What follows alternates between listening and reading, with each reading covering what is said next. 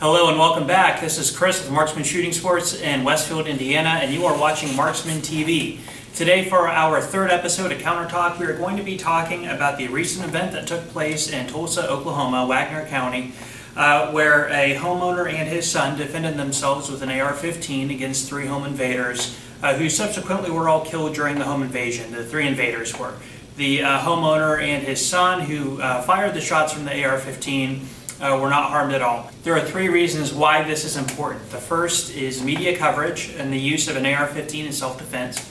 Second is the use of an AR-15 in self-defense in general. And third is castle doctrine and the stand your ground laws as they apply to this case. Let's go ahead and jump into this and we'll get started. So I'm going to read this from CNN, and we're picking CNN as a news source for a reason, which I'll get into in a minute. I'll go ahead and just go over what happened if you're not familiar with this event. So, three teenagers dressed in black and wearing masks and gloves were killed by a resident when they broke into a home in Oklahoma, authorities said Monday.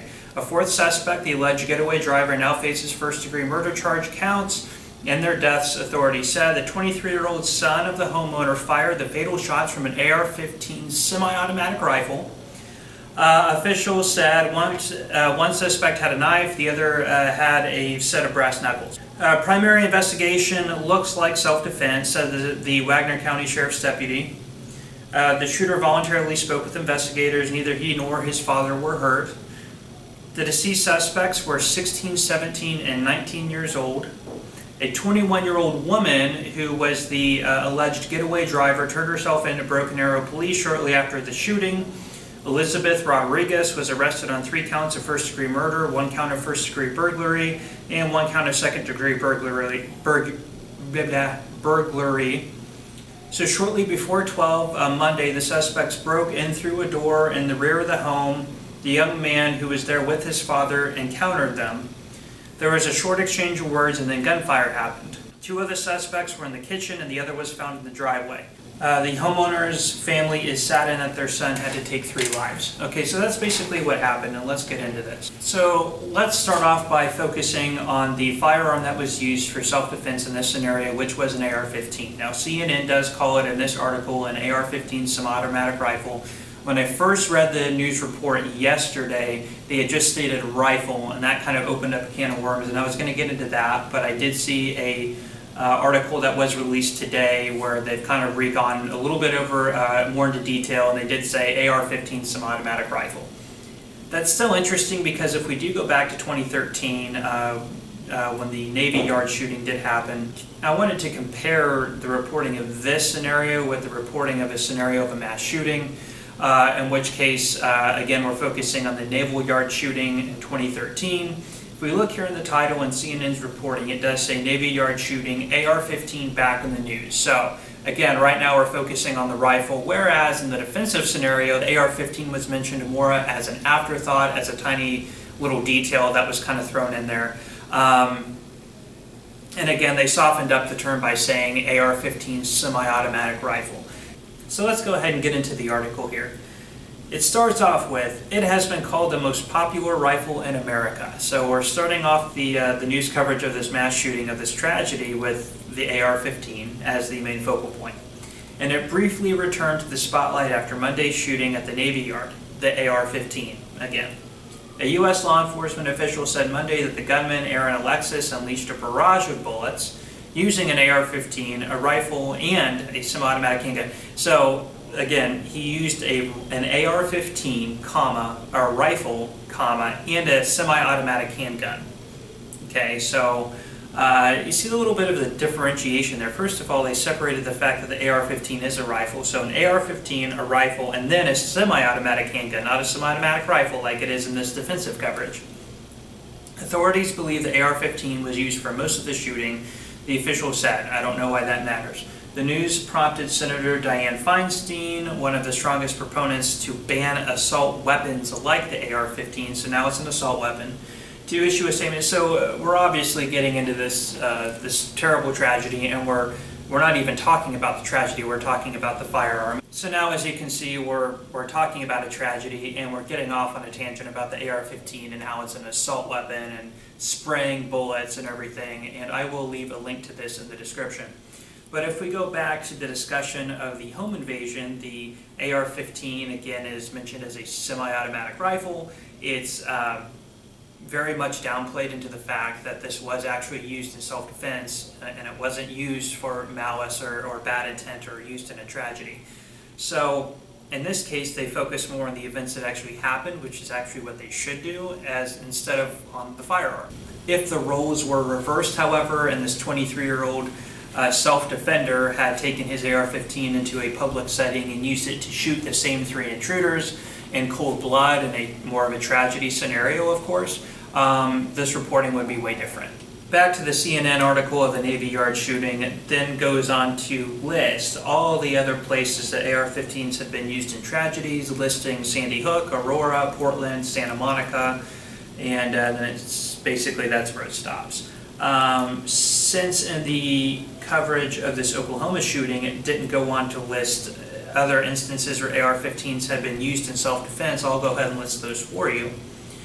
So I do have a list here. Again, I will leave a link to this list in the description.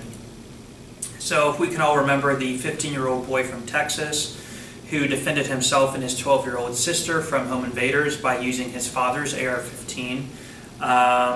Again, see a store owner uses an AR-15 to fight off multiple suspects who drove a vehicle into his store. And I'm not going to go too much into the details. Again, this link will be here. You can go and read. Let's keep going. A private security guard uses an AR-15 to stop a violent armed robbery being carried out by multiple suspects, and it was all caught on video. And there's a list of even events where homeowners have, just by having an AR-15, stopped the home invasion without firing any shots. Another example of an AR-15 being used in New York to defend a homeowner against multiple assailants. Anyway, the list goes on. So the point there was basically the coverage of this. Now let's really get into the story and the tactical use of the AR-15 in home defense. And I love this story. I'm not happy that anybody was killed. Nobody's happy for that. These 3 people broke into a home. The homeowners were prepared, they were armed, and they defended themselves. And so far in the reporting, now this only just happened 2 days ago, there is no indication by law enforcement that this was a bad shoot and that they were not justified in their actions in defending themselves, and I don't think that they are going to find that given the set of circumstances that have been provided so far.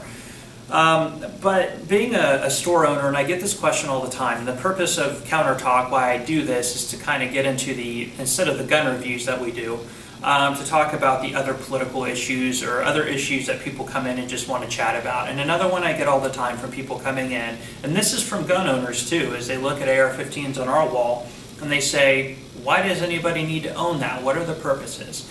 And I give them the usual spiel, you know, it's a great 3-gun weapon, people enjoy them for competition, people just like to collect and shoot for fun. Great end of the world scenario type of thing, and I'm not really a conspiracy theorist, but it does have its place there, and I won't fault it for that. The other thing is for self-defense, home defense, and I usually get a lot of people rolling their eyes at me when I say that, but this is exactly what I'm talking about. And in this scenario, and as well as other scenarios that I've just listed out, the common theme here is multiple invaders. Had this individual, this 23-year-old, had a handgun, maybe a Glock 19 or a SIG 226, something with a 15 to 17 round capacity, some automatic 9mm or 40 or 45. Sure, the results could have ended up roughly the same, but they may have been worse. For example, what if one of these 3 invaders had a handgun themselves? What if one of them had an AR-15? Now, not very likely. Most home invaders probably won't be going into a home carrying an AR-15. As it weighs more, it's bigger, reduces their ability to carry out the things that they're there to steal.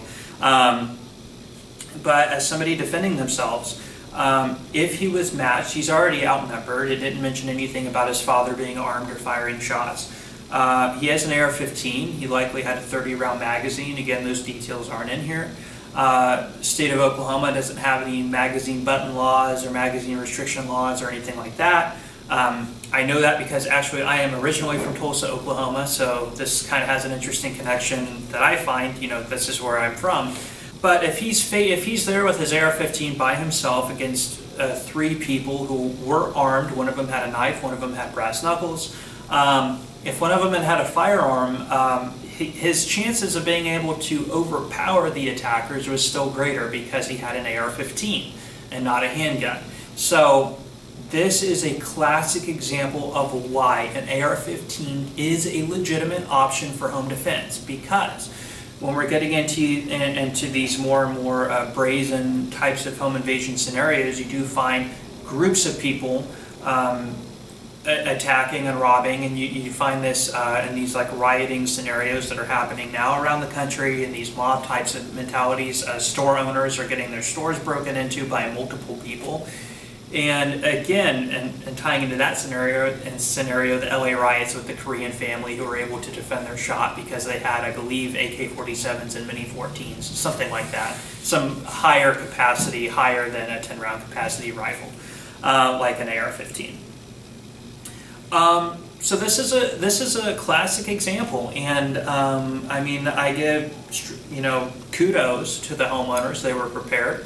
They were over to overpower their assailants, and they both walked away from it. And the real tragedy would have been if they were found at home. And again, these people were armed, and they had to have known that there was a likelihood that they would have run into homeowners being there when they were trying to rob the house. Otherwise, why would they have a knife and brass knuckles? Right? So now let's get into the stand your ground laws that are basically protecting these homeowners from being prosecuted for any wrongdoing. In the state of Oklahoma and there are other states around the country, I know in the state of Indiana, where we are now, has the same types of laws, allows a person while they're in their own home to defend themselves if they believe they themselves or any other bystanders are in direct threat of harm or even death to themselves or other people, innocent people in the scenario. In this case, given the information we have, they were totally justified in taking the lives of these three intruders, who, by the way, two were juveniles and one was an adult. And they were totally justified. You can't fault them for shooting them. And had these invaders decided not to rob people, they would still have their lives. So I can't feel bad for them. And it's unfortunate that they are gone. I'm sure their families are grieving, and it's never a good scenario. Not only for them, but for the person who had to shoot them. And it even says in the article, the family is grieving because this 23-year-old, this young person, had to rightfully defend himself and his father, but in doing so took the lives of three other people. And I don't care who you are, and there's always this talk like, oh, I would, I hear it in the gun store all the time, oh, I have no problem shooting this person for that or shooting that person for that, of course legally if I had to defend myself, and I wouldn't either. But no matter how justified you are going to have to live with the fact that you did kill people. And there are not very many people who aren't maybe sociopathic who aren't going to feel bad about that, and it's not going to stay with them. So there it is. I hope I didn't ramble too much. I just wanted to go over the overview there.